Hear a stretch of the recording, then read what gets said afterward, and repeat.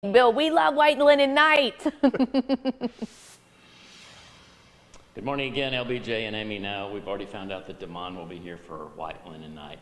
And also, Leslie.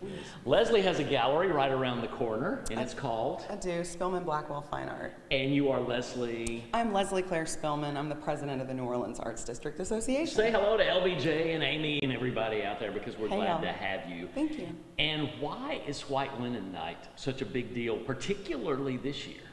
Well, this year we're really excited that for the first time ever we're expanding the block party footprint. So it's not just going to be what everybody knows on Julia Street, but also a secondary location for the block party on St. Joseph by our friends at the CAC. It's not just Julia Street anymore. Yeah. Although you'll be on Julia Street. Yeah, I'll be on Julia But you're Street. welcoming everybody else coming in. Yes, indeed. Let's take a spill and a spin. This is Jonathan Maillet, a Baton Rouge artist that we're looking at all around us.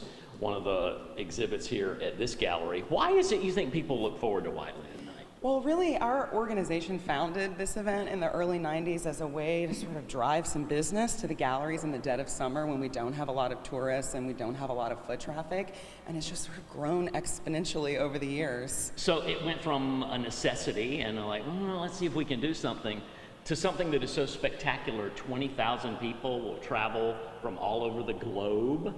Yes, we're expecting 20,000 this year easily. We might even creep beyond that. I think we might actually set a record, but it's really just, it's an event that so many people look forward to in the summer when there's not a whole lot going on, and it's also kind of a scene. You can don your white and be seen and bring your tribe and see some amazing art. Let's see, 20,000 people, that's 40,000 eyeballs that will get a look at your beading work. Right. And at you as well. Did you see the way this guy is dressed? Oh, yes. I mean, he dresses for success. Where'd you get these jeans? My friend made these. Yeah, my friend hooked these up for me. And I like the shoelaces as well. Oh, thank you so much. You will stand out. As for everybody else, we'll be sort of dressing in our best white attire. People look forward to this. You can walk around, and it's primarily free. Yeah, it's a completely free event. It's free admission to all the galleries and museums. Of course, it is a fundraiser for our nonprofit, so we'll have bars set up. We have some really great specialty cocktails. We have water from Evermore, our friends and partners in this event, and even some frozen cocktails, and also food trucks. We have 15 food trucks, some of New Orleans' finest.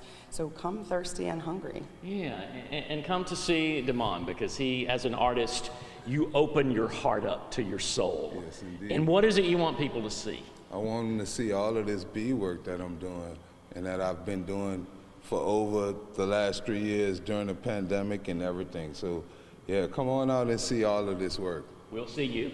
We'll see you, Leslie. And we hope to see you and LBJ and Amy at White Linen Night as well. 5 to 10 Saturday. I think we'll be there. We'll be there. Thank you so much, Bill.